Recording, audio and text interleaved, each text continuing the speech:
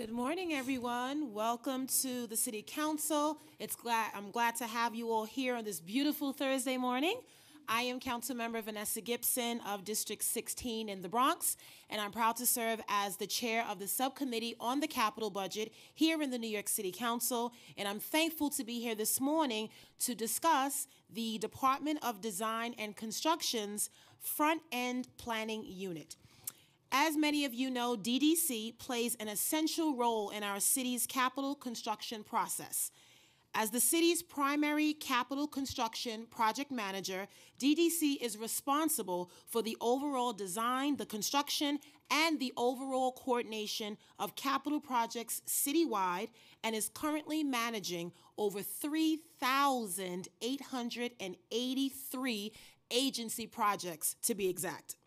DDC provides communities with new or renovated structures such as firehouses, our libraries, police precincts, courthouses, senior centers, children's museums, to be exact, while working collaboratively with other city agencies and many external partners.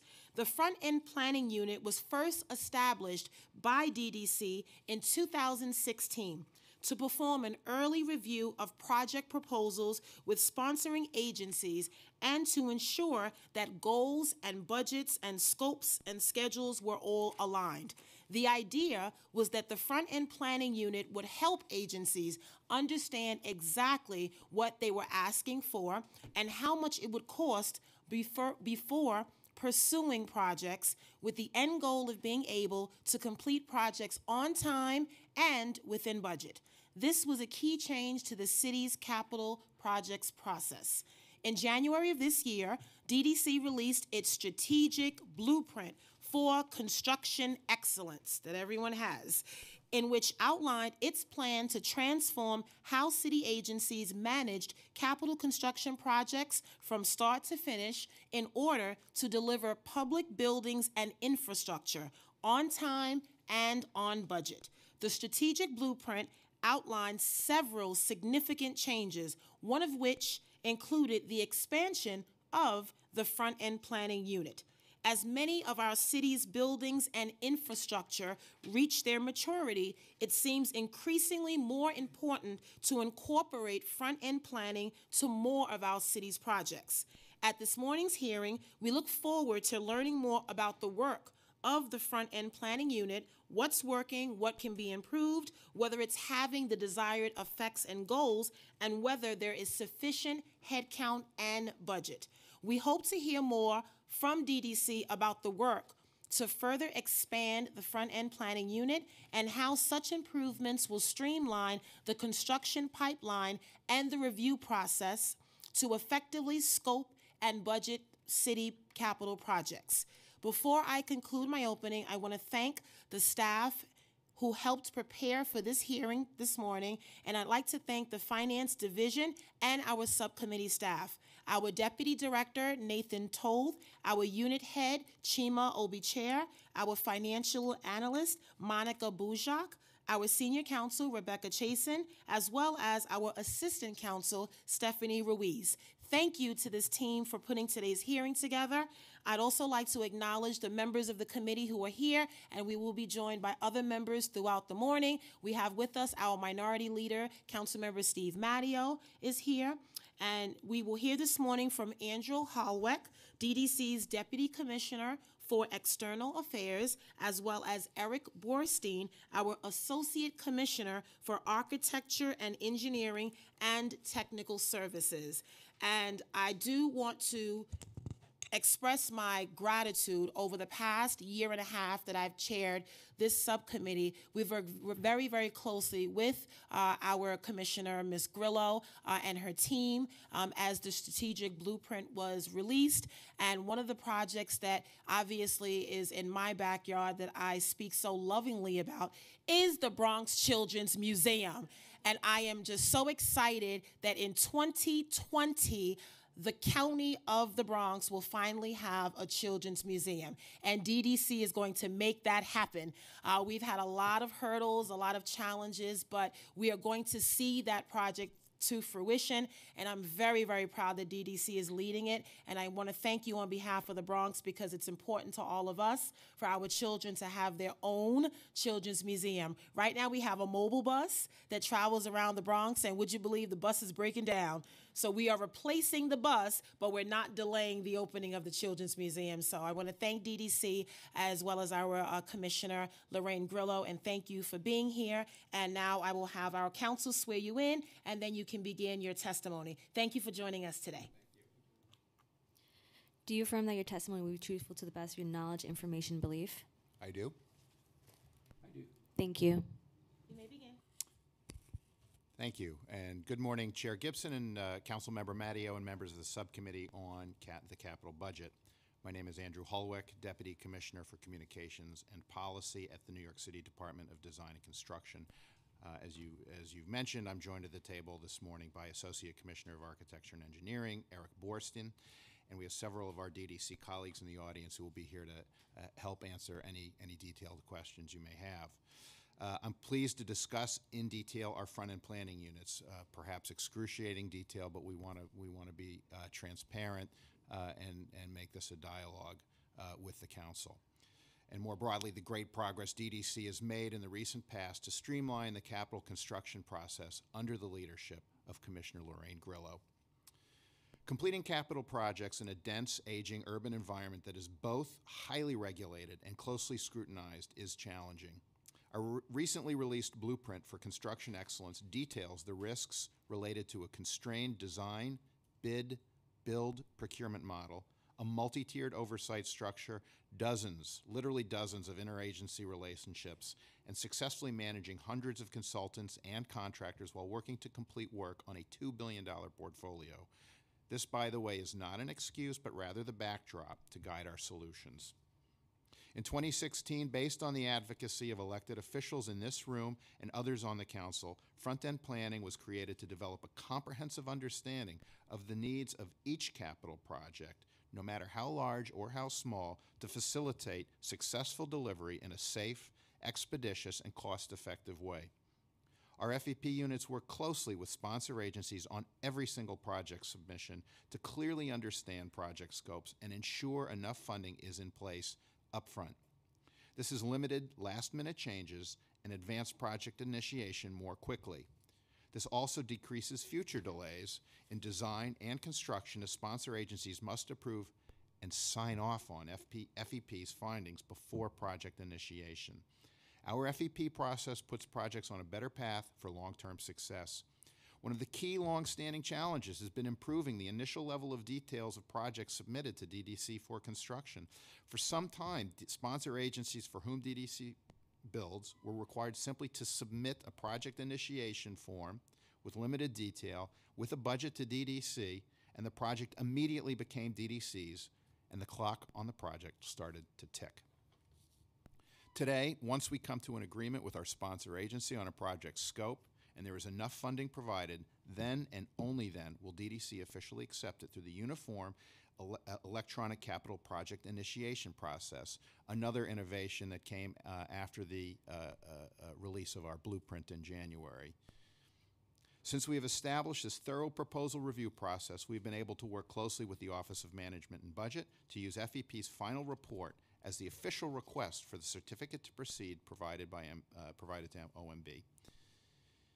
This has reduced the time between FEP's work with the sponsor agency and DDC's approval of the project from 15 months to 9, a substantial reduction in the initial procurement process and allowing us to jump into design more quickly, adding a level of certainty I think that really can reassure project owners and people who are invested in those projects. The intensive pre-approval engagement has significantly enhanced communication between DDC and sponsor agencies prior to project acceptance and has led to a number of PIs being returned for further review. In fiscal 2019, DDC Public Buildings FEP reviewed 97 projects, 51 or 53% of which were returned for further consultation. Generally, PIs were returned for further review due to constructability issues that might impact the true scope and true cost of the project, the need for additional funding to complete the proposed project, and or a need to further differentiate between capital and expense items in the scope. A real bugaboo of many capital projects, and one we're able to differentiate at the front, again, with this process. Returning the PI to the sponsor does not mean rejection, to be clear. It simply ensures that scope and budget must be in alignment before both DDC and the sponsor undertake costly public work. The FEP staff work tirelessly with sponsor agencies and collaboratively to ensure projects come to fruition via a host of resources at DDC's disposal, including in-house cost estimating services, site visits, and follow-up meetings. To reiterate, every project goes through FEP before it is officially accepted. The time between PI form submission and the start of design can take approximately 7 to 9 months through a series of phases involving multiple units within DDC in addition to FEP. And here's where we get a little detailed. Phase A, and this is, you can sort of follow this on the chart. Phase A consists of an initial assessment, scope development, and feedback to the sponsor agency. Phase B details project schedule, utilizes our in-house cost estimation services, identifies all required regulatory approvals, of which we know there are many, and professional services that will be needed and requires an additional agency review of FEP's findings. Together, phases A and B are known as the planning phase and encompass the bulk of FEP's process. These phases typically take several weeks.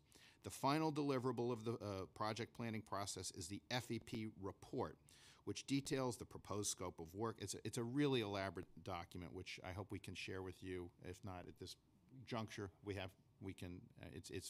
it's a robust document which details the proposed scope of work, project background and zoning information, applicable zoning laws, photos after the site visit, the project schedule, and the project budget. The sponsor agency receives the FEP report, which includes DDC's findings and recommendations. If DDC has recommended the project for initiation, the sponsor may approve the FEP report and conclusions via a signed PI form. Alternatively, the sponsor may express concerns or comments with either of these documents, and further discussion ensues. Once approved, a managing agency switch occurs and the project is initiated by DDC. The clock has started. If DDC has not recommended the project for initiation, DDC provides the sponsor with a decision accompanied by the FEP report and offers the sponsor a meeting to discuss our recommendations and to collaborate further. The sponsor may then take the recommended changes to resubmit the PI form for review. And this is also a successful process in many cases, including in Queens Library projects have I think have a much better track record thanks to this process. The expansion of FEP is one of a larger set of structural changes happening at DDC under Commissioner Grillo to improve capital project delivery. In January, we released our strategic blueprint for construction excellence, an agency-wide review of business practices and external challenges to build infrastructure and public works more efficiently and cost-effectively. While many of the recommendations are technical, the ultimate objectives are no less important, ensuring the collective quality of life for all New Yorkers. The blueprint contains detailed solutions to bureaucratic inefficiencies identified by practitioners and supported by stakeholders who work with and depend on DDC, and demonstrates how we can, in fact, untangle complicated government processes and change them for the better. We're essentially reverse engineering this process and looking very carefully at how all these processes can be untangled. Although not the subject of today's hearing, let me briefly highlight the blueprint's objectives. First, at the front, we want to improve the pipeline.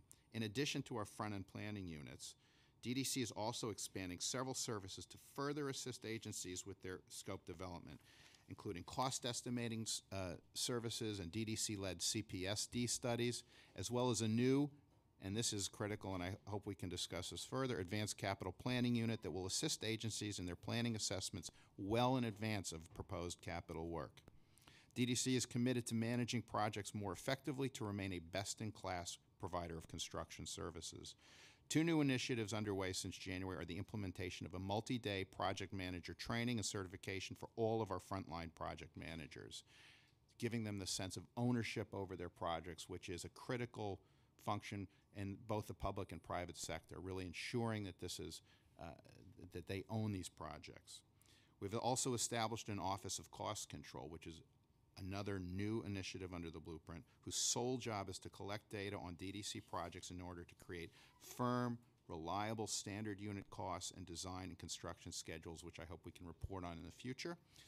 We are getting more out of designers, contractors, and construction managers by making it easier for all parties to be included in projects via increased MWBE participation, a top priority of Commissioner Grillo and Mayor de Blasio. We are retooling vendor performance evaluations so that we can improve performance without limiting the vendor pool. Another interesting exercise. Finally, DDC is modernizing our internal systems and technology so that we can track key data efficiently, so that flags are raised quickly on problematic steps in the process. And there's a further level of accountability, both internally and externally, as we know whose desk a particular review or action is on. DDC provided a 6-month update on our strategic blueprint in July, which you also have on your desks, and will soon begin working on a 1-year update so everyone stays on their toes on this process. The realization of a full-scale front-end planning expansion has provided absolutely essential oversight and process control in the development of viable capital projects. The weeks spent at the outside of a project save the city vast amounts of time and money over the life of a project. We are proud of these achievements in the implementation of the strategic blueprint. While much work remains, we look forward to continuing to enhance the speed of project delivery, decrease costs and safety risks, and bring valuable projects and services to New Yorkers more quickly. Thank you again for the opportunity to testify. My colleagues and I are happy to answer any questions. Thank you. Thank you very much. We appreciate not only your presence here today, but giving us a greater understanding of what the FEP looks like in terms of its internal mechanisms and some of the dynamics of the unit, why it was created in 2016 to begin with, coupled with a progress update. I'm not normally receiving progress updates after just 6 months, so I think that's very aggressive. So we do appreciate that. Chair Gibson, I just want to say that truly was at the initiation of Commissioner Grillo. This was her idea, and I just want to say, because these things come from the top down, and we are, as an agency, very much committed to following her lead and making sure this gets done. Absolutely. I'd like to also acknowledge the presence of one of our members of the committee, Councilmember Barry Grodenchik. Thank you very much on behalf of Queens. Just a couple of questions, and then I'll see if my colleague has anything to add. But you gave us this really nice chronicle of the time frame. And so step by step from Phase A to Phase B, typically what is the average time frame in terms of the entire review process in the front-end planning unit from beginning to end? Eric, can you? Yeah, I'd be happy to answer that one. The process has grown as we've grown our staff and we've grown the depth of the service we provide. When we first began the process, it was a little bit more abbreviated than the document you see in front of you. In fiscal 17, the average duration was about 30 days to go through everything. Now, however, it's grown to something like 77 days. That's the average that we're reporting, which includes all the steps that you see here. These are representative of our current process, again, an enhanced FEP process as described in the blueprint. It's a much more thorough dive into scope, budget, and schedule, supported by many members of our staff. Okay, it does look very detailed and thorough, and I imagine the idea and the goal is to get, number one, as much information as possible, and that's why we have the preliminary document that agencies have to fill out, which asks for a significant amount of documents. We were briefed on it this week. Once you produce the draft FEP report, it goes to the final stage and it's given to the agency.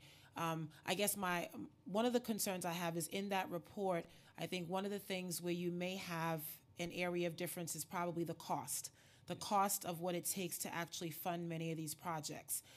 So once that final FEP is delivered once the final report is delivered from the FEP unit to the agency, once there is any concern or any response, how does the FEP unit work with that particular agency? If it's cost, if it's scope, I mean, it seems like it could take longer than normal depending on what the report releases and its findings, correct?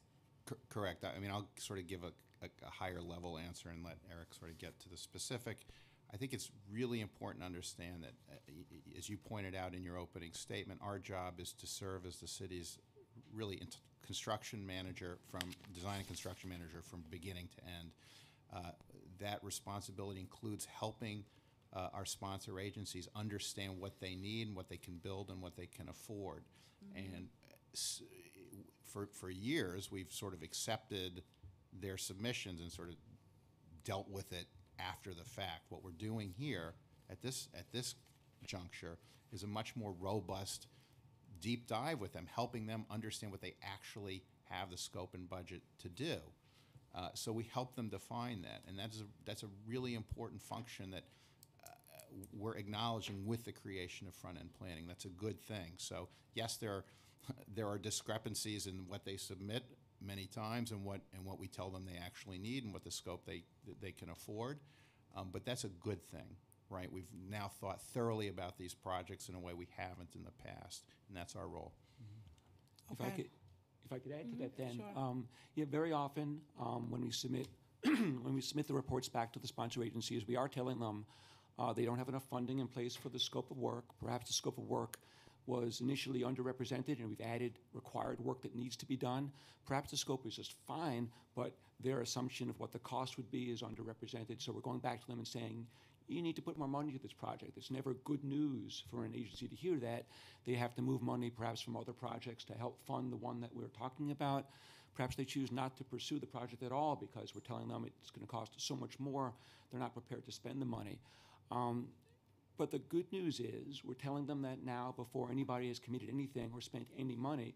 As Andrew has suggested, in the old days, we would have taken the project, initiated it, started our clock, hired a consultant, start design, start to spend that money, made all kinds of public commitments, and then someone would say, we don't think we have enough money, we have to stop work, or we have to ask for more funds.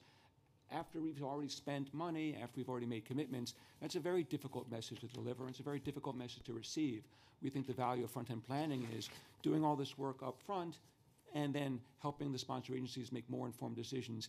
If in the end they choose not to pursue a project because we've told them they need to commit more funds, they'll spend that money more wisely on other things. We also go back to them and say, if this is all the money you need to spend, this is your highest priority. Perhaps there are 3, 4, 10 items they initially ask for. We'll say, you can only afford 3, and these are the ones that are most critical given the existing conditions of your building. So we think it's good advice at the right time. Again, in the old days, we never did that. We never had the purview to do that. We would jump in, start trying to meet expectations. We'd have commitments made and then discover these problems. Very often, those jobs are the ones that would stop dead in the water, sometimes for years, as people try to decide what to do after we've already spent some of their design funds. So it's a little late to hear that message. We like this much better. I understand. And then you would have very angry elected officials. Which we don't like either. We don't like either. No. Well, again, right. Okay. That's a So I think many of my colleagues have experienced some of the challenges that you talked about before the front-end planning unit was created. And I understand the goal now is to really shift the dynamics and change that process, and that's a good one. It does make sense. I wonder, for many projects where you do submit the final report to a client agency, and particularly if the scope needs to be amended, I've had situations where consultants were changed during that process, which caused the price to go up. There were parts of their design and their mechanism that were also changed during that process. And then more importantly, on our end, as the perspective of elected officials, the cost. So how much time is invested in the front-end planning unit to allow these client agencies to figure out the best course of action for them? And then for many of us, if we're talking about money where there are additional funds that are necessary, that doesn't always happen in one fiscal year. And then you could also be talking about a combination of both private and public dollars, and so the time frame is quite different. So in instances like that, and that probably speaks to the percentage from fiscal year 19 where 53% of the projects were returned, I can imagine some of that was incorporated, but how long do you wait for these client agencies to figure out their best course of action, particularly when it's some of those issues like scope, as well as cost, where they need to go to outside external sources to acquire additional funds? So we don't have a lot of insight into that process in the agencies themselves. We'd like to be more helpful if we could, and hence we referred to our proposed ACP, Advanced Capital Planning Project or program. But the truth is, we'll support the sponsor agencies as long as it takes them to make those decisions. Sometimes we find scope is clear, the budget is pretty good, and there's a shortfall, but a diminuous one, and we would expect and we can experience that those projects are resubmitted to us relatively quickly if we're off by 10%, 15%. As we described in our testimony, the front-end planning report goes to OMB as its basis for the CP request. So OMB checks to make sure if we say there's a certain amount of money required for the project, they're not going to give us the CP if that money isn't there. If it's a small amount, we expect that the agencies can quickly relocate the funds. Again, from our outside position, we're not internal to that decision-making process.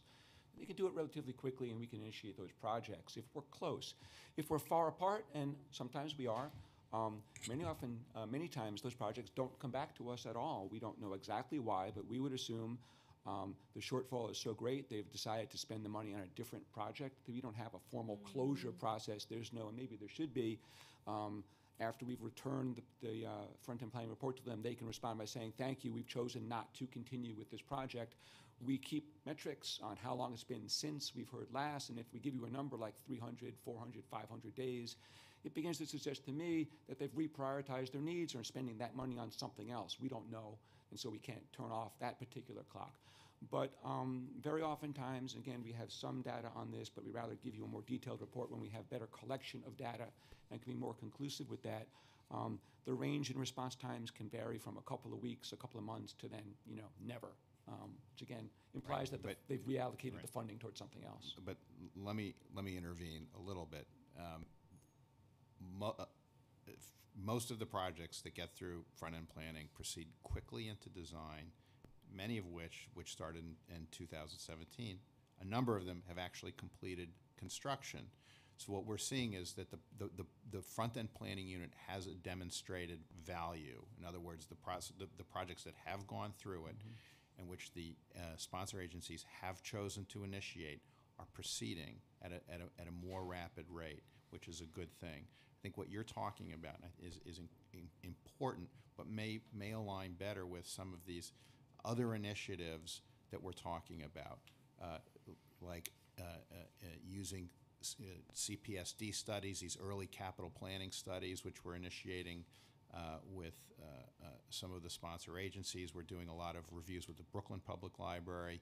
We're going to initiate a program where we look at their assets before they recommend a project, give them an analysis of what their assets look like, and then they make a decision about what they can afford and what is a priority. So this notion that you come to us with something, and then it's almost too late at that point. We as a city, we should be thinking about very early sort of asset analysis and looking at those things closely, and that's what DDC is beginning to do, in addition to its front-end planning unit, which does create that sort of catchment, so we don't go too far down the road. Do you have data that would look at some of the trends in terms of some of the sponsor agencies that, you seem to have a good track record of accepting their particular capital projects? So I think I've been here 6 years, and if I look at the total spectrum of capital projects that DDC has managed, one of the projects that, we do really well are step streets.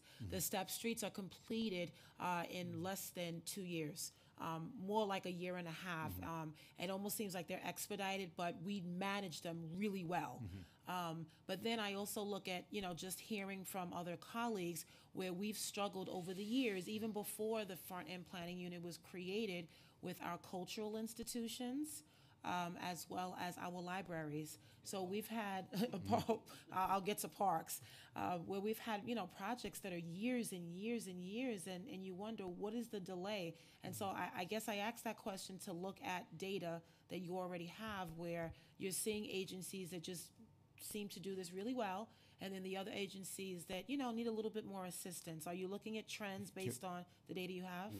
We are looking, and we'll be happy to provide that to you. I Okay. don't think we can do that at this hearing. Okay. But I would make you're raising an important point. Front-end planning is not the only tool in the toolbox that we need. And I think you're talking about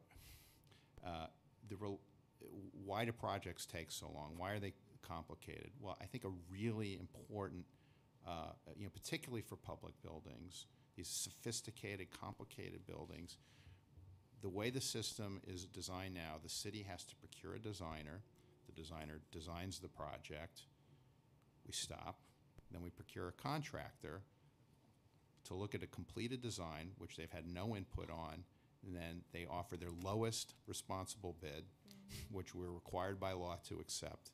And we take the lowest bidder, and they're instructed to build that building, which had an estimated cost that they had no input in. The city right now which is not efficient and has led to innumerable problems, particularly for sophisticated, unique projects like cultural institutions, right, which are really supposed to be gems for a community, and which by definition are unique and special. And what we're proposing, there's legislation in Albany that's awaiting the governor's signature called Design Build Authorization, which I know you're familiar with, which is one of a suite, which is just one of a new approach to design and construction that virtually the rest of the world uses to great effect, including the state of New York, to allow us to permit the designer and the constructor to talk to one another before they've designed this project, so we know what the cost is going to be. They're allowed to collaborate. They do troubleshooting, and what's more, this process allows us to request a guaranteed maximum price. So all these things are submitted in a package which we're able to evaluate. So when we proceed, we're much more certain of price, timeline, and constructability. Right. And all we're waiting on is the governor's signature for this. But this is just one of a suite. There are other, in our legislative agenda last year, we asked for, not to get too, into the weeds, but there's construction manager at risk, construction manager and build, which are just variations on this concept that these two critical components of the design and construction process, the designer and the constructor, talk to one another and offer a price so we know what the heck is going on. And we urge the council to continue its strong support of these initiatives so that we can get these tools this year and next year as we go back to Albany. I agree. I hope the governor signs the bill. We're waiting. I wanted to ask a question about the revised project initiation form, which makes things obviously more comprehensive to get all of the additional information.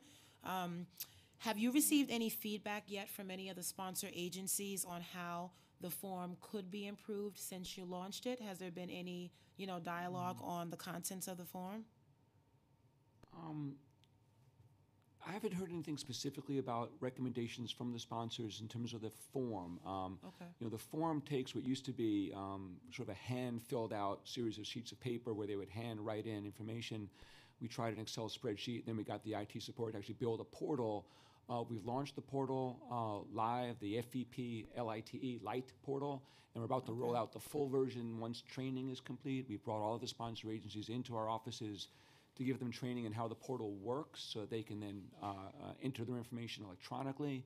The full-blown module, once that's live, will give everybody greater insight into the full working process so that anybody involved, be it the FVP staff, be it the sponsor agency or anyone else, can actually get insight into where we are in the process. And so launching software like that, which we developed in-house with our IT department, there have been some setbacks and things that we've been hearing, which are not substantive, are trouble using the tool, trouble making the entering the data in a way that then you get the expected results. So we're debugging that. But that's just growing pains, I believe. I think the information is clear. We try to be as specific as we can so that the front-end planning staff has the information. We don't always get all the information that's required.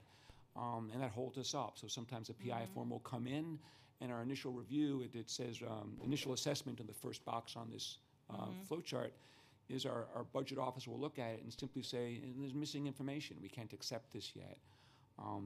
As an administrative task, I think that's annoying for everybody, including the sponsors. And so we're looking for a little bit more familiarity, I think, to take root before it becomes second nature. Okay, and understanding it takes time to transition to a process that Sure. agencies are not necessarily used to. And you indicated that you do provide the training and sufficient materials to allow them a chance to navigate the forum. We do have people available to assist the sponsor agencies as they do this. They can just give us a call. We can have them come in. We can go to them. Our IT people are very much available to help with that. Okay, great. And in addition to the project initiation form, you also introduced the scope verification report. So I wanted to ask, have you seen any impacts or any results from the institution of this practice so far? Well, we have. The scope verification report is the first time we go back to the sponsor and say, we've looked at what you've told us, we've met on site and spoken with you, we've read the report or the scope that you've recommended, and this is our version of what we believe is required, and we send that back to them, recommending that certain things that they may have omitted just from lack of knowledge need to be included because it'll have a cost impact.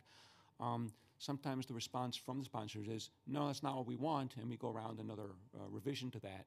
More often than not, it's like they understand that this is now a more complete version of the scope, and they can then sign off on that. The scope verification report is the first step. Once we're in agreement on scope, we're aligned with the sponsor on scope, we've all agreed to whatever it is that we recommend needs to be done, we then can develop budget and schedules and consultant fees and that type of work in the so-called Phase B on your flow chart. And then that goes to, again, a second opportunity, or I guess a third red box on your sheet where the sponsors, again, get to sign off on our recommendations before we proceed. And in terms of when the unit presents design options to the client agency itself, informing them of the costs associated with each proposed design, are you finding that there's a lot of pushback sometimes on the actual cost estimates that you're providing, where a sponsor agency will say, well, no, we believe that this is the actual cost, and here's our data? So is there that back and forth at times with some of the agencies? Yeah. Oh, okay. Okay, Yes. yes. I can only imagine. But I want to add, we alluded to our construction procurement process, a competitive sealed bid process, where prices are proposed by contractors on the open market, very much subject to market conditions, to competition, how busy is the general construction industry at large. When we go back to our sponsor agencies and advise them that maybe the project is underfunding, it's in that context that we're advising them. We're not arguing the cost should be lower. We're not arguing that we don't want to bring the jobs in for the prices that they have. They get their information, from reliable sources as well. We're reflecting more on our experience in the marketplace in a competitive bid environment, and we base our cost on recent bid results. So if we have comparable projects that are similar in scope or similar in size, we can say, well, we've just bid 3 of these, and the prices are higher than any of us like, but it is what it is until we have a different procurement methodology in the toolkit. This is what we can expect with your project. We're not saying it's great news, but we're saying it's reality, or at least it's the reality as far as we can predict it this early in the process. It's a great question. So there's 2 things that we're also trying to do to, help solve that problem. Also, as a result of the creation of the blueprint, we've established an Office of Cost Control. That's a new office that did not, there were other, stopgaps throughout the agency that did cost control, but we have now a dedicated unit whose sole function is really to analyze DDC's historical cost and schedule data to make sure that we fully understand what unit costs are for a certain type of building, standard duration, so that we really have a much more solid grasp of, very standard range of costs and schedules. What's more, the standard schedules are not flying anymore. We are going to establish shorter construction durations, shorter design durations, because these things are unacceptable as they are now. It is a labor. I'm not saying tomorrow we're going to roll out shorter times and budgets, but the answer to your question is yes, they should be less, and we're working on a separate initiative, which is included in the blueprint, to accomplish just that. The Office of Cost Control that you described is a brand new office created, but it's not within front-end planning. It's within another part of DDC, but it works closely with FEP? Right. Okay. We're not a gigantic, I mean, we're a big agency, but yes, I mean, the office is housed on the same floor near where Eric sits, and they work together. Okay, so I can imagine this unit has to work very closely with the FEP as it relates to just the cost control and overall cost management and real estimates that are as accurate as can be. How does that unit control some of the variable costs that are not necessarily fixed, that are more so market determined? Does that make sense? Yes. Okay. Well, things you can't really control, even though it's cost control. I think for starters, I mean, with making this sound really terrific, but the office has only recently been established. I mean, there's a full unit, they're staffed, there's a director, it's functioning, but I don't think we're at this point where they're sort of making inputs into all of FEP's decisions. I mean, but some of the data they use is also the data that FEP uses. But I think the outcomes that we're looking for should be available. Some of the outcomes should be available by the time we report back in January. Oh, okay. Okay, great. In the year report. In the year report. Yep. Okay. In the 6-month blueprint progress update that we have, it was announced that we issued a sponsor-initiated change request policy that would really improve the project initiation and limit scope change. Can you describe a little bit of the details of what this means and what you entail as the goal of this? Sort of to back up, I mean, the idea is that when a sponsor signs off on the FEP report, that's it. That's the project. I think in the past, historically, again, I think Eric described fairly well that there would be a budget and a scope. We would accept it and sort of design our way to a project and budget our way to a project after the thing was submitted. Now with FEP, they do this very thorough analysis. They're going to build a box with X components to the box, and it's going to cost X amount. On the rare occasion that there's some later scope change, I think that what we're trying to do is establish some certainty that we understand that this is a change initiated by the sponsor. Ultimately, how do we establish the performance measurements of the front-end planning unit? So how do we define success? Is that by the number of projects that we are accepting from the initial stage, or is it how many of the projects were kept within scope, design, budget, and timeline?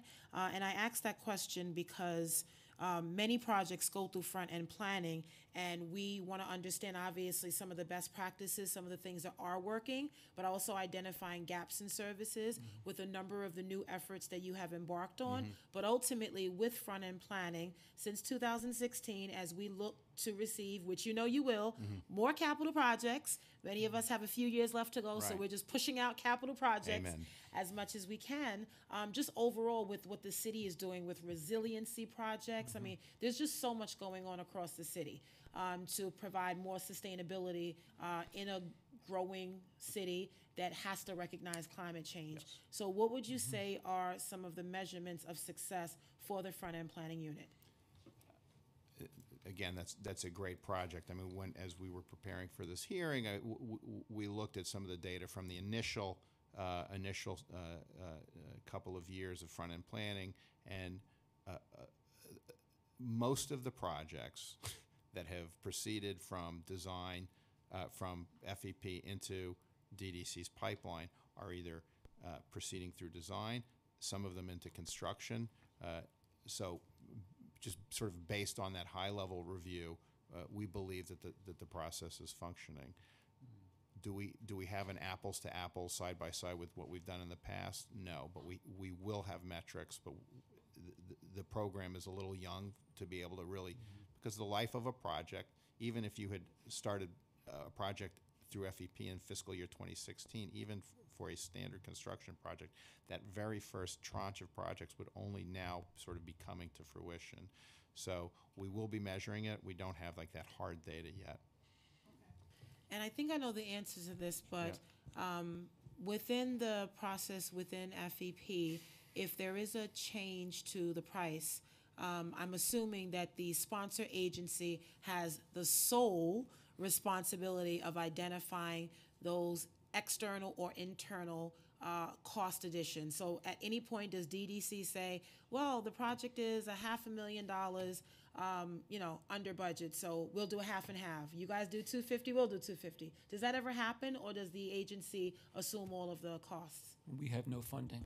Okay. Just wanted to make sure. I knew the answer, Yeah. but I just wanted to make sure. Oh, but also, I would add, Councilmember knows, this is where the elected officials come in, Right. where we get called by some of the sponsor agencies in terms of some of the cost changes. I've been through that a few times, so I certainly understand how that process happens. Right. So I wanted to ask a question, and this is probably important for the electeds to understand as well with DDC, the community and the external input. Right? So many of the projects you're managing are infrastructure, they're step streets, they're building facades. So the New Yorkers that live in these communities have to live through the construction, right? So over the course of my tenure here, we've talked a lot about the interagency coordination, particularly with utility companies as they get necessary building and other permits. But I wanted to understand what that looks like on the ground. Many of the projects go through an extensive community input process, like as an example, the Parks Department. When even before we get to design, we have extensive meetings on the ground to talk about what a design looks like. And recognizing that as much input we want from the local residents, we can't get everything we want. And so Parks, as an example, has now started to use a standardized design process to give them a little bit of a layer so that residents can understand, well, this is where we can start without putting everything into an actual design.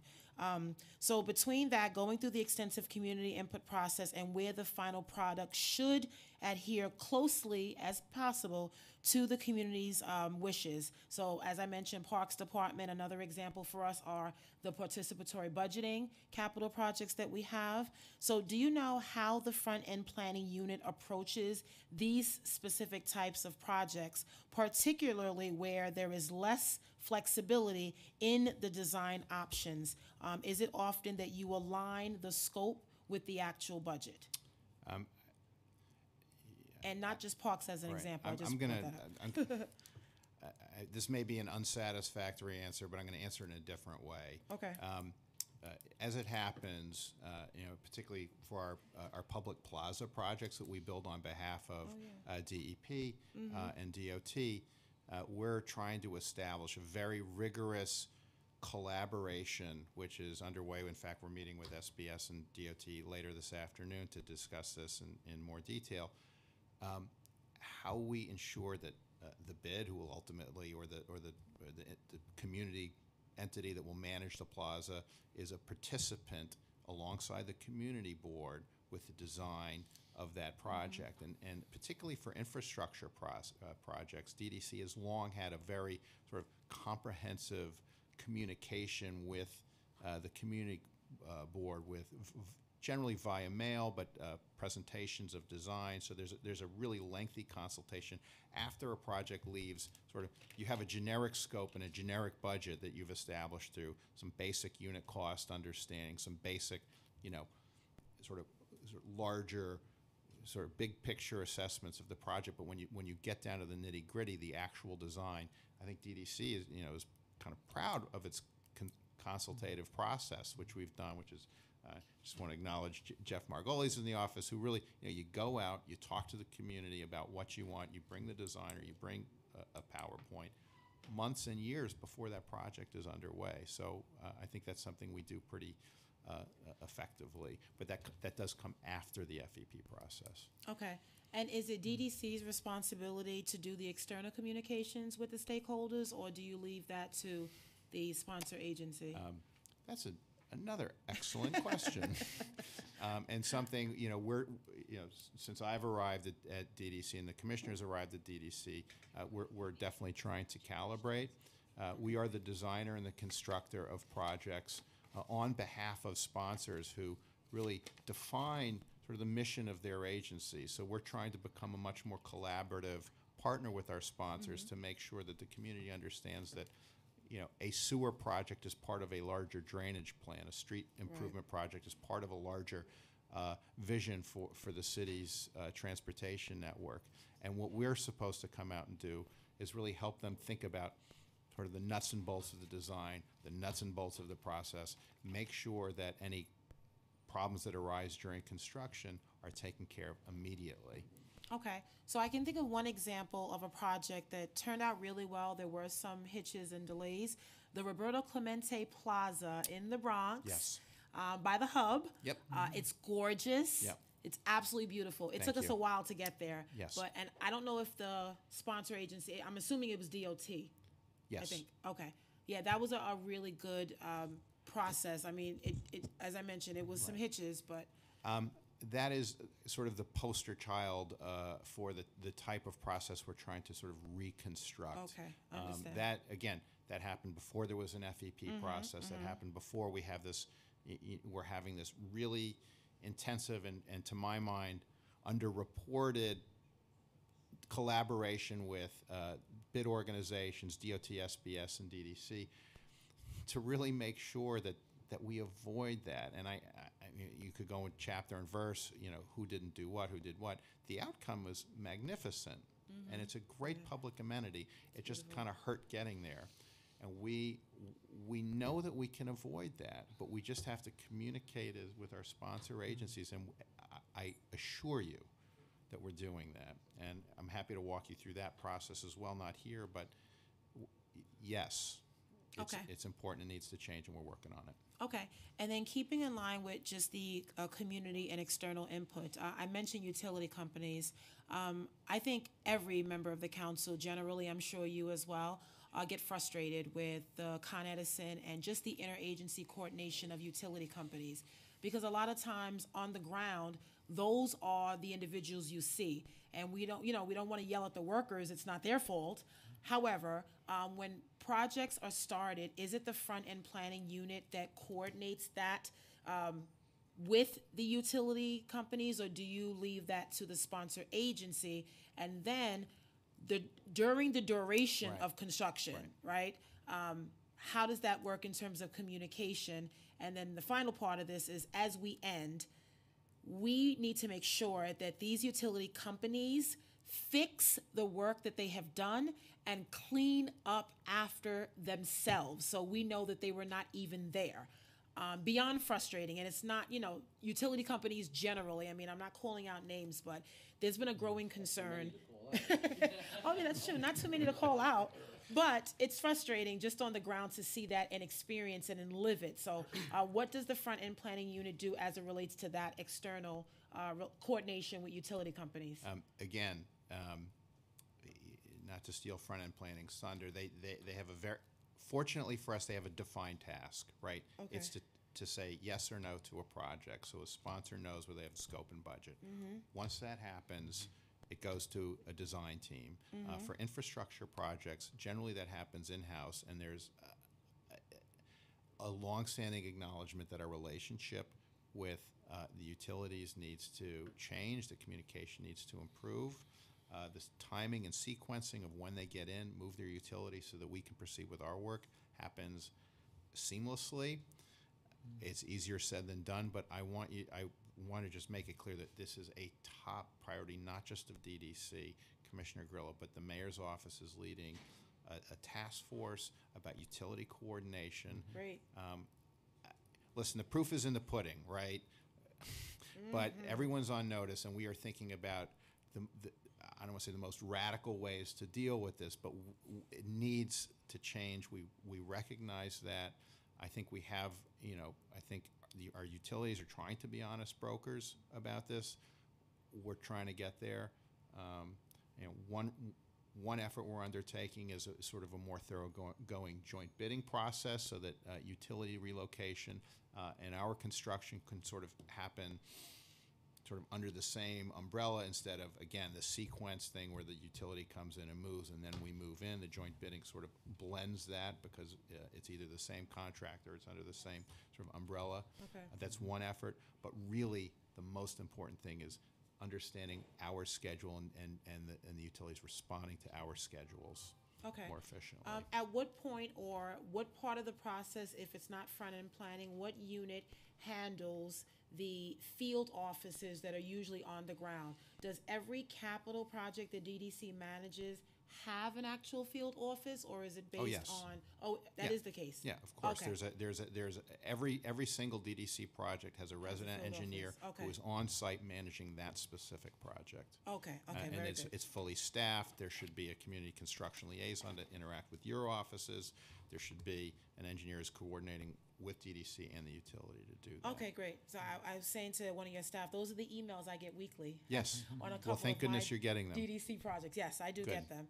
I wanted to ask a question about budget. I certainly have to mention the budget just because we are in the business of trying to obviously save money, operate more effectively and efficiently on time, and we obviously can't talk about that without talking about the budget. And in every year since the inception of the front-end planning unit, DDC has not spent its entire budget, both PS as well as OTPS. So I wanted to understand if there was some idea or reasoning behind that, why DDC hasn't been able to spend all of the budgeted funds for the unit, and do you anticipate having this same issue in fiscal 2020? Specific to FEP? Yes. I'll let Eric answer that. Well, we're trying to catch up on the payroll, on the PS budget. We know Okay. there are vacancies. We have a certain number of lines approved by OMB. Most of those lines are being actively pursued. We have interviews going on this very week. We have a few candidates identified to onboard them through the hiring process. So we're always looking to fill those heads. It's Okay. an ongoing process. We've had a number of separations, which set us back at the same time. So the net number is sometimes a little bit lower than it might be in terms of the number of people who come on board, undermined by the people who have left. You had interviews this week, preparing for this hearing and interviewing potential new staff members, and I know you've been doing that too. So we're very much trying to do that. The OTPS budget for FEP includes things like a budget for probes.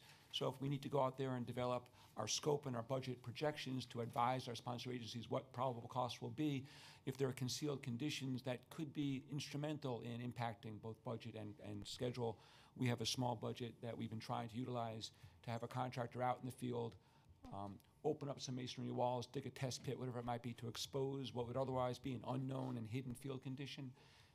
And so that was the first year we've ever had that. And again, we're struggling to find the most efficient way to utilize that funding by bringing contractors on board. But those are useful tools for us. So we're looking to make better use of them as we get more up to speed. Okay, so the budgeted headcount increased by 12 positions this year. Yes. So those are the positions that you're looking to staff up and get to full staff? Well, the answer is yes, but sort of just to refine that a little bit, to be clear, the front-end planning unit's headcount is, I believe, at 10, and they're seeking to get to 15 headcount. Okay. There's additional headcount for the infrastructure FEP unit, whose reviewed durations are already considerably shorter just due to the nature of the sponsor agencies that they work with again and again and again, so it sort of makes the process a little shorter. And third, some of that headcount we believe will ultimately be dedicated to an advanced capital planning unit, which is critical. Okay. And Okay, that's, great. again, it's, this isn't about the ACP unit, which doesn't exist right now, but this is a lot of fun, right? We really get to think about sort of our capital program before we've, decided to do something, that advanced planning, which is so critical. Okay, great. I want to acknowledge we've also been joined by another member of our committee from the Bronx, Councilmember Mark Jonai, and I just have to step out for about 10 minutes, so I'm going to ask my colleague from Queens to continue with the hearing. I know there are a number of questions. He's getting ready, so I turn this over to Councilmember Barry Goodinchik. Thank you. Thank you.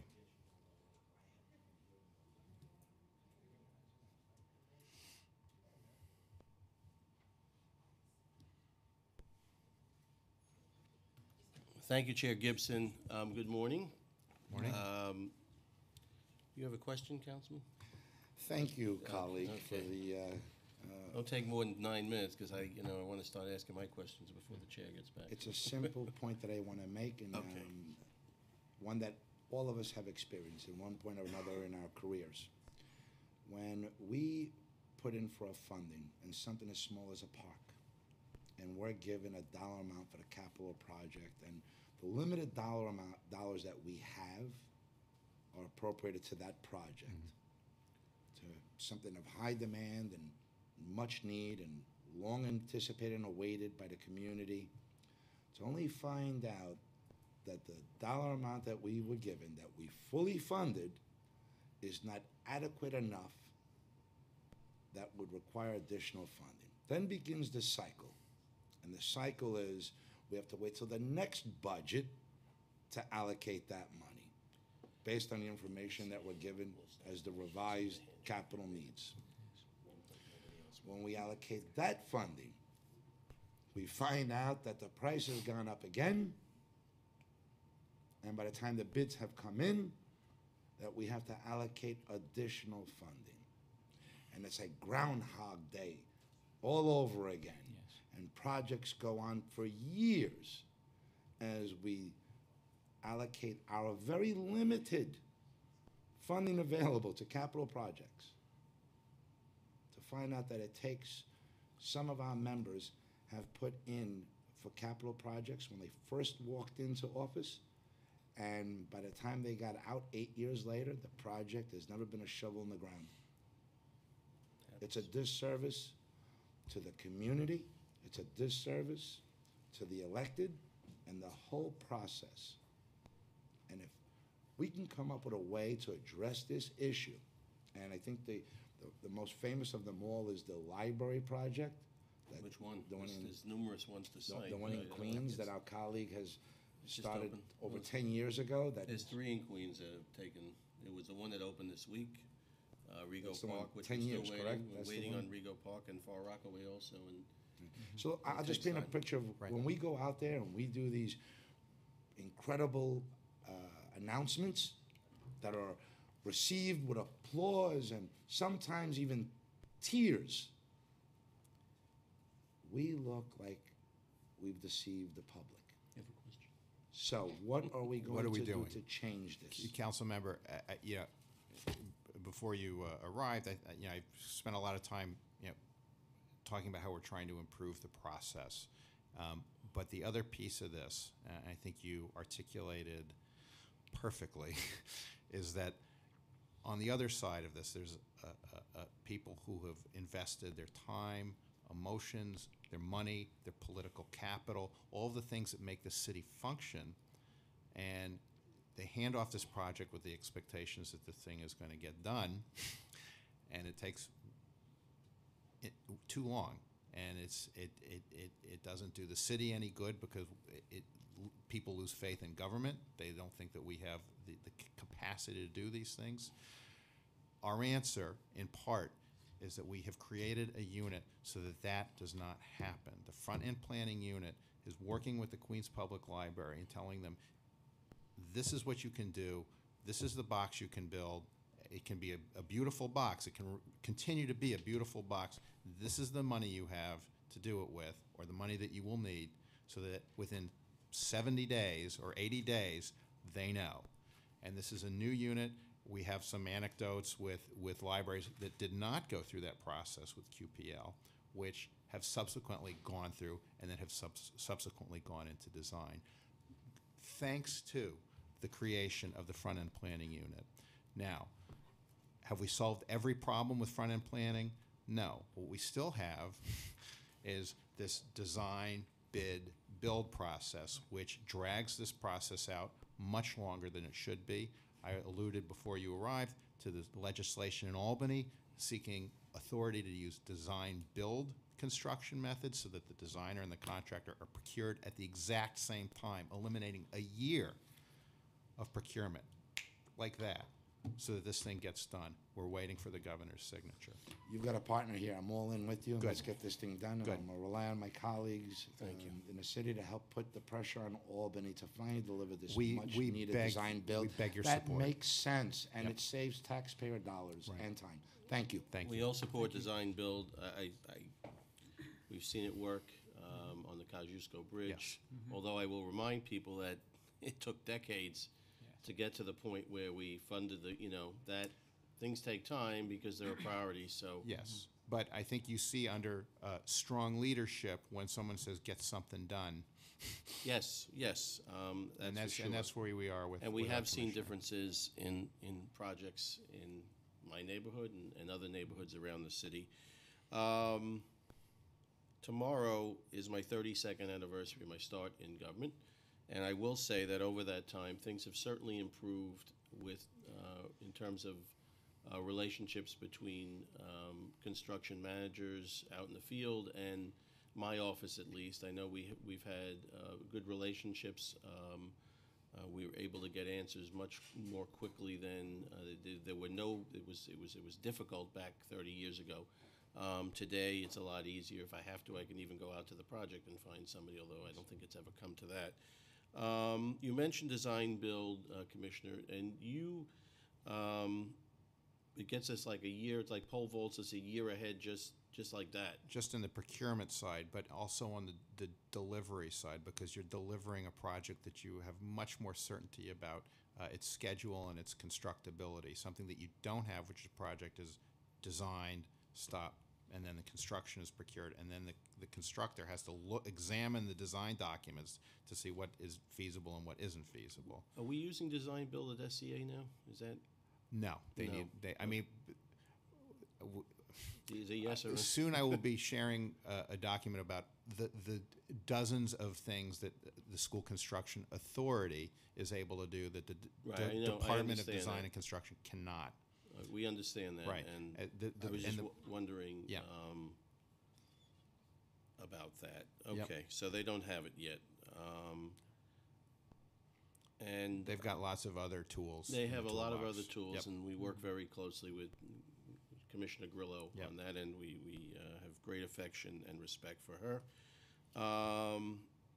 You have in your, just reading through this, you have in your brochure the 116 precinct, but it's not in my district, but while that's true, I am very interested in the project and been a big supporter. It will be in Councilman Richards' district in Rosedale, and I see the mock-up. I see the American flag with the wind blowing east, which is unusual. It's usually blowing in the other direction in that neighborhood, but that's okay. Yeah. We didn't catch that. The question I have for you with this, I know that the 116 has moved along rather quickly. Yep. Not as quickly as I'd like. I guess the mayor announced funding for that soon after I got to the council, like 3.5 years ago. So, Right. so that'll give you some idea. There's a timeline, and that's a project that has moved quickly. Right. First, we had to find a location. So there are a lot of steps that go well beyond what even the DDC is able to accomplish. Correct. And But we're designing and constructing that under kind of existing rules, pre-front-end planning. Right. We are procuring construction for that project as we speak, so there should be a shovel in the ground. yeah, I'm looking for. Yeah. I've heard that Yeah. through the grapevine, Yeah. and Councilman Richards is feeling really good about that. And you know, when the mayor tells you to do something, you make sure it gets Yes, done. I, And we I certainly- usually follow what he wants, Yeah. but not always, but Yeah. usually. My question for you is to follow up on something that Councilman Joe and I just talked about. I can make a deal with a handshake with the School Construction Authority because we have, projects that fall short of funding there as well. It's not just DDC design projects. But I promised them that I'm going to fund it in the next cycle, and they go ahead and start the process, which is not the case with anything that the city does outside of SCA. And it can be extremely frustrating. We do not, I'm looking at Mr. Toth, we do not do capital budget mods during the year here. The mayor's office can do that. We don't. I'm correct with that, Mr. Toth, that the mayor's office can do that? We do them at the request of the mayor's office. Right. Normally, they're not requested. Okay, so, but the mayor has a lot more funds at his or her discretion to do that with. So one of the ideas that I have mentioned this before to some of the commissioners and some of my colleagues and I have discussed it, without putting you under too much pressure, would it be advisable that there would be a fund to kind of like, it would almost be like the mortar to the bricks, where you're $100,000 short or $500,000 short on a major project, and at the discretion of the commissioner and with the approval of the council, we'd be able to move those projects along without having to wait a full budget cycle? Do you think that would couldn't hurt, right? I mean, it's sort of an anecdotal question, so I couldn't give you a specific answer to it. I will say that the School Construction Authority, the way, and I'm sure council finance staff can give you chapter and verse about it, but they have a lot more flexibility in how funds are, sort of moved. And it's, again, because they're an authority, because of their relationship to their oversights, they're able to do things more efficiently. Yes, it would be a good idea. Okay, so yeah, with I mean, because a lot of But listen, I can't. And before I, get into hot water, don't get in the hot water. I'm already in hot water. But this is a conversation that we need to have with the Office of Management and Budget, which is the custodian of a budget of tens and tens of billions of dollars, and which they are. Well, they're job, the fiduciaries with all for due that. respect, Yeah. and I know people from the mayor's office are here this morning. Yeah. Their job is to make sure we don't spend money, even though we know, of course, we have to spend money. They want us to spend as little as possible because they're under tremendous pressure. Whereas we want to spend, we want to build stuff and we want to update stuff, some of which is incredibly critical to the city's life, like sewers and water mains, and they are about the unsexiest projects there are. But without a sewer system, the city would stop in it faster than that. Well, I mean, you're talking to infrastructure people. This stuff is sexy to us. Okay. And I'm not being facetious. This is really important stuff. Oh no, it is, and I know Sexy. To me, I mean, DEP, if you're listening, the water main break on 73rd Avenue, 210th Street still hasn't been looked at, but it's parks, it's libraries, that kind of stuff, schools, playgrounds, whatever you have, and it takes a time. But I just think that fund, or the thought of it, and I'll be talking more with Danny Drum about that, and the speaker, and hopefully we can get some movement on that. Again, without opining on sort of budget issues, what we are proposing in our blueprint is increased flexibility, and there are multiple ways to do that. I think it is important. I really think it is, because I look from time to time at Parks Department. They've put, as of this summer, their bids online. So it's fascinating to see projects where they're a little bit over. Sometimes it's 50 or 100,000, and sometimes there was one project in the Bronx somewhere. It was like 47% over. It was expected to be 10 million. It was closer to 15 million, and that is really Right. I imagine that happens also on $100 million or $1 billion projects as well. Correct. And an initiative we're undertaking, not to beat a dead horse here, is that we are trying to have a much better understanding of the true cost and the true schedule with through our Office of Cost Control, so that I think a better example is a project that we estimate at $5 million that comes in substantially higher, which is not a marginal issue, and we have to understand why that is and fix that, so that we don't we can sort of beat you to that question before we get to it. Yeah, it's well, listen, it's frustrating. I know the economy is booming in New York City, and there's everywhere we look, there are cranes building, and it's sometimes hard. I've had this conversation with Therese Braddock and others at Parks, and it's hard to find contractors or responsible contractors, and that's, we haven't talked about what happens after the contract is going. And I had a major issue in Bayside Hills, which was resolved quickly, where the contractor went belly up on that water main project, and fortunately within a month we were able to replace them, but that's unusual in itself. So all kinds of stuff happens, and I know it keeps you all busy. I don't know if the chair had other questions for the panel? Don't think, no, all right. Let me see, is there anything else I've scribbled down here that I haven't read yet? The front end play, my last question, does that cover any, I mean, your projects go from under $1 million to billions, so it covers everything? Everything. Okay, so every single project, that's good. All That's of good them. to hear. All right. Again, as we were preparing for this hearing, a point we wanted to make is no project is missed. And I think council members who are responsible for funding maybe perhaps what we would call smaller projects, maybe smaller budget projects, get the same attention, the same full review that any other project does. We consider every project important. Well, I'm looking forward to working with you on a new education visitor center at the Queens County Farm Museum. I'm sure you're familiar with that. I don't know if you still take your children there, Commissioner, Right. but the good news is the Commissioner, We've been there. the OMB director is very familiar Yeah. with it, so I'm excited. But we have $9.5 million.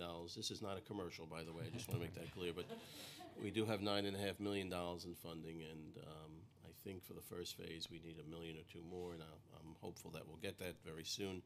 And then if we could do both phases at once, that would be. Councilmember, we'd be very happy to work with you as early as you like to begin help you develop that budget to make sure that we get this project off. I on will the right mention foot. that to my chief of staff and to Please. Miss Jennifer Weapon, who runs the farm. It's an amazing place, and it gets over 400,000 visitors a year. Thank you, somebody back there. It's one of the most visited culturals in the city, and over 130,000 school children a year. We just had the Queens County Fair there, over 16,000 visitors this weekend. So, and if you haven't gotten to the Maze, you can still time. Sponsored Lot of fun. sponsored by a utility that I don't want to mention. All right, I am going to, unless the council tells me otherwise, I'm going to release the panel. It's okay? We're all, Alexa Hente is smiled over there? Okay. All right, we're going to thank you, and please give our regards to Commissioner Grillo. We will. And I thank you for your work. Thank you. Thank you. There are apparently nobody else waiting to testify? What? Okay. All right, then I'm going to close this hearing on behalf of my colleague and Chair Vanessa Gibson. I thank you all for being here today, and this thing was closed, we'll say 11:30. Have a wonderful day.